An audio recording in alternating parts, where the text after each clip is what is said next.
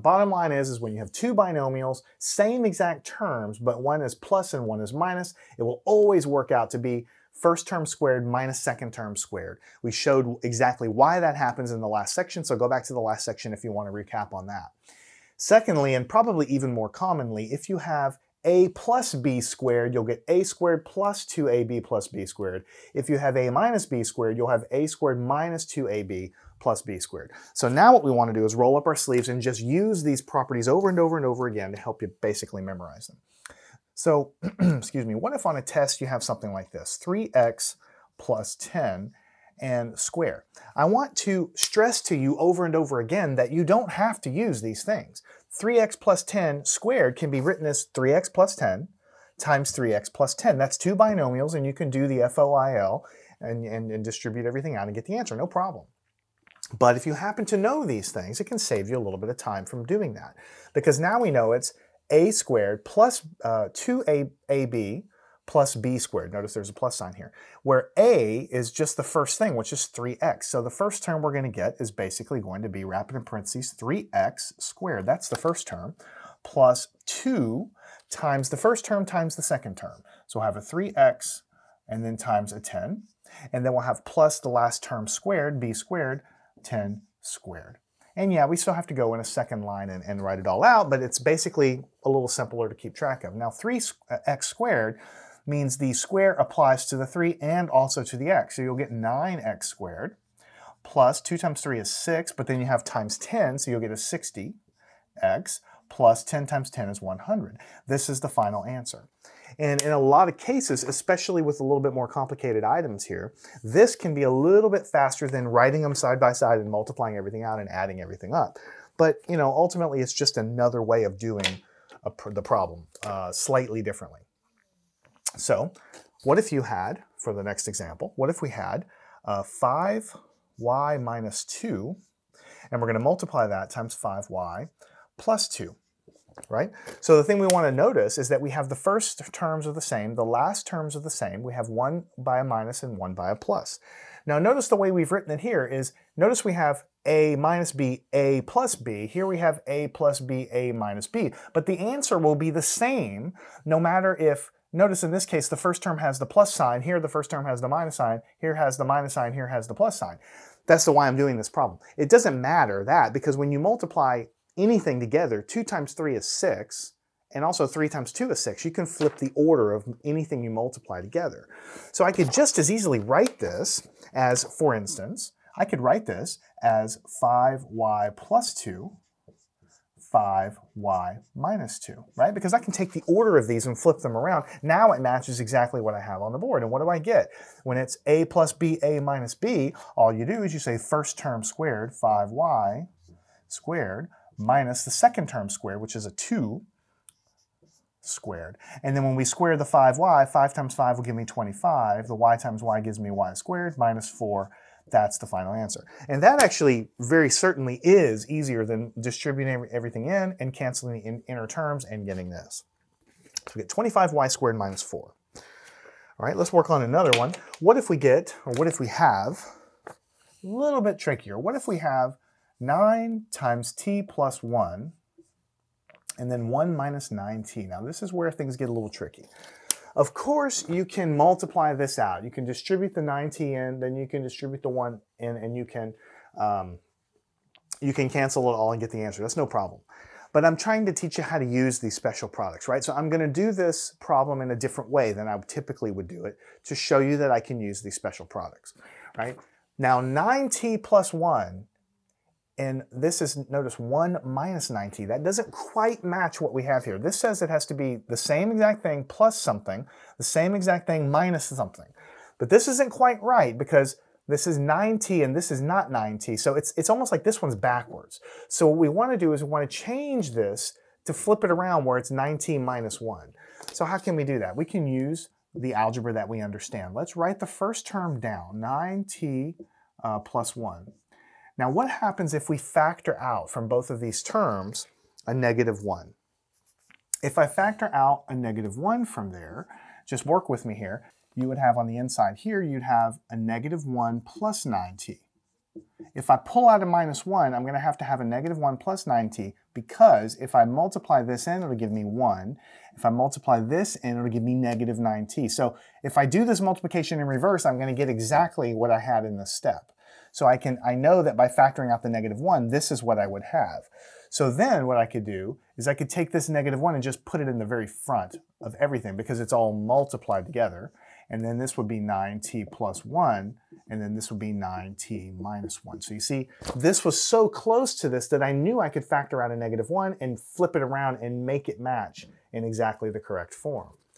So then I'll still have the negative 1 there, but this then would follow the rule over here. A plus b, a minus b, you take the first term squared minus the second term squared, and then you're done. So what you'll have is 9t, and you'll square it, minus the second term, and then you'll square that too. And so then I'll have the negative 1 here. And this, by the way, is all one thing. So when you do the 9t plus 1, 9t minus 1, this becomes a quantity joined by a minus sign. The whole thing then is multiplied by the negative 1 that's remaining out in the front. So inside of here, what am I going to get? 9 times 9 is 81, and then minus 1 here. And so what you're going to get when you multiply that negative 1 at the very last step is negative 80, this is a t squared, negative 81 t squared plus 1. Negative 81 t squared plus 1. Now, I'm going to admit to you that these steps here was not really any simpler than just multiplying this out the long way. I get that. But part of my job is I got to teach you different ways to do things. You already know how to multiply the 9t times the 1, the 9t times the negative 9t, and then this times this and this times this. Simplify it all. Okay, now I'm trying to show you a couple of different ways to do things because in some equations later on, it might be simpler to do it this way, and you need to kind of know all avenues available to you. So we pull out the minus 1 to make this match the proper form, then we just use this is called the difference of two squares, so that we can get it down to our final answer there. All right, what else do we have? We just have a few more to give us a little practice with this. What if we have x squared minus 3 multiplied by x squared plus 3. If we were going to multiply these two things together, first we realize we have the same terms matching here, the same term matching here, they're just different signs. So that looks exactly like this, a plus b, a minus b. I understand that this is a plus and this is a minus, and this is a minus and this is a plus, but I could just as easily arrange it so it's x plus 3, x minus 3. So what you have is the first term squared, x squared, and we'll square that, minus whatever the second term is squared. Now what happens when you take a square and you raise it? You multiply the powers, so you get x to the 4th minus 3 times 3 is 9. So the answer to this is x to the 4th minus 9. And you can see that this is actually quite simpler than multiplying everything out and simplifying everything once you recognize that the form is correct, or that the form is one of the ones that we've studied. Now what if we have s to the 3rd power plus t to the 3rd power, and we're going to raise that whole thing squared. Now of course I could write this as s cubed plus t cubed, and then again times s cubed plus t cubed. I can write it all out and I can do all the terms and all that, but then I realize this is a binomial and I'm squaring it. Yeah, I have some exponents here and that's going to make it harder, but it's basically a binomial squared. So what do? I go over here and I refer. Well, when it's a plus b squared, it's just a squared plus 2ab plus b squared. This squared plus 2 times this plus this squared. So you don't want to do too many things at once. The first term squared, just write it like this and do the squaring later. Then it's plus 2 times whatever the first term is, in this case s cubed, times whatever the second term is, in this case t cubed, 2 times those things, and then the last term squared. So it's t cubed squared, like that. Then in the next step, I say, what happens when I have a power raised to a power? I multiply them. S to the 6th plus 2 times s cubed t cubed. There's not much to do there. You can't really add the exponents or anything because they're different. And then this will be t to the 6th because I have to multiply these exponents. S6 plus 2 st cubed t6. That's it. Final answer. All right. Now let's take a look at what would happen if I have x times y multiplied by x minus y squared. Now, the x times y is just sitting off in the front, multiplied by whatever x minus y squared is. But I know that this is a special case because it's a binomial squared. It just has a minus sign instead of a plus. Now remember that you read it like this. A minus b is a squared minus 2ab plus, always a plus at the end, b squared, right? Of course, if you forget that, just write it as x minus y times x minus y and multiply the whole thing out. But we're trying to teach you how to use these things. So the way you do it is you write the xy here, and then inside of here, you go ahead and do the multiplication of this. It's the first term squared minus 2 times the first term times the second term, right? And then always a plus the last term squared. Now you have something which is called a trinomial here, and it's multiplied by x, so that x times y, which means this entire term gets distributed into all three of what's inside. So when I multiply here, I get x cubed times y, because I add the exponents on the x, minus 2x squared y squared, because when I multiply this in here, I add the exponents to x and the exponents to y. And then over here, it's going to be x times y cubed, because I add the exponents on y. Let me double check. X cubed y minus 2x squared y squared plus xy cubed. That's the final answer. All right, just a couple more. Not too bad. We're just kind of learning as we go here. What if we have, now this one's weird looking at first, p to the nth power minus 1 squared. Don't get worried so much if it looks weird. Like, what's this nth here? Okay, it's just another exponent. Who cares? It's not 3 or 4 or 7. It's just an exponent n. It's some unknown exponent. I don't know what it is. It's some variable exponent. But what I know is that this is a binomial and it's squared. So the same exact rule applies as to what I just did here. It's the first thing squared minus 2 times this plus the second thing squared. So what do I have? First term is this. Squared means I'm going to raise the whole thing to the 2 power. And then because of this minus sign, it'll be minus 2 times whatever the first thing is, p to the nth power, times whatever the second thing is, which is a 1. And then always a plus sign in the end, I have 1 squared. So just write it as 1 squared. Now what happens when I have p to the nth to the 2? That looks a little weird at first, but when you remember that n is just an exponent like anything else, it's an exponent raised to an exponent. When you have an exponent raised to an exponent, all you do is multiply these exponents. What is 2 times n? Just 2n. That's all you have to do, but they're multiplied together. Minus 2 times p to the nth. Of course, it's times 1, so that disappears. And then plus 1. Final answer. P to the 2nth minus 2 times p to the nth plus 1. That's the final answer. All right. Now here is the very last one that I want to do. And if you look closely, this should actually look very familiar because we actually kind of talked about this problem a couple lessons ago. What if I have u plus v times x plus y times u minus v times x minus y? Now we actually talked about this a few lessons ago because we said, how would we do that? We didn't solve it, but we talked about it. We said, how would we do it in the old way? We said, well, what we could do is we could just cover this up and we could do FOIL here. That's going to give us 4 terms. We'll distribute this into 2 and then we'll distribute this into 2 and that's going to give us 4 terms. And then we'll take this and do the same thing. That'll give us 4 terms. So this will give us 4 terms times this, which will give us 4 terms. 4 times 4 is 16. That's going to give us 16 terms. That's a lot of terms. Most of which, or a lot of which, will cancel and we'll get some answer. Now we didn't do it because I said, hey, there's some special products that are going to help us. So now that we've done this enough, you should start to see some patterns. This is u plus v. It obviously doesn't match this, but this is u minus v. So those kind of go together. X plus y kind of goes with x minus y. So let's just make it a little bit clearer and say u plus v. Let's go ahead and rewrite it as u minus v right next door.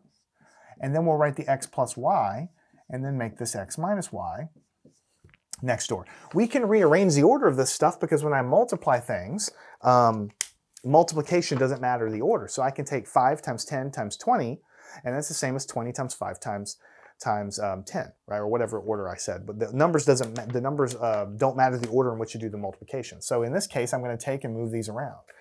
Then I can recognize this for what it is. It's a plus b times a minus b. What was that? We said in the very beginning, it's a squared minus b squared when you have this kind of situation. First thing squared minus the second thing squared. So the first term squared is just u squared minus the second thing squared, which is v. Whoops, forgot to put the squared, like this, right? But that's multiplied by this, which we can see now as x plus y, x minus y. So it's the first thing squared, x squared, minus the second thing squared, y squared.